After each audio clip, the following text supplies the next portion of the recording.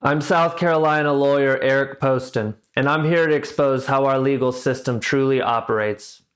When you file a lawsuit or are charged with a crime, it's not just you against the defendant or you against the prosecutor.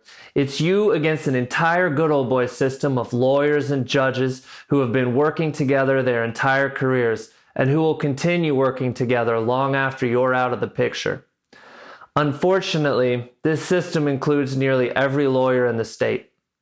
For my first few years practicing, this system was all I knew, so I accepted it as the norm. But my philosophy changed when the system revealed its true oppressive nature. It recently came to the attention of several notable lawyers that I enjoy making hip-hop music in my free time. So of course, they expelled me from the system and labeled me a degenerate who was unfit to fraternize with the good old boys. So I stand here today as a true outsider with the absolute conviction that it is my duty to fight the system for my clients. And since I've been a part of the system, I know how it operates and I know how to prevail.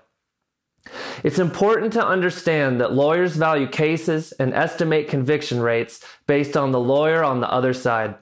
The more aggressive and unpredictable the lawyer, the higher the case value and the lower the conviction rate. There's a reason why many of the top lawyers in South Carolina are hated by the good old boy system.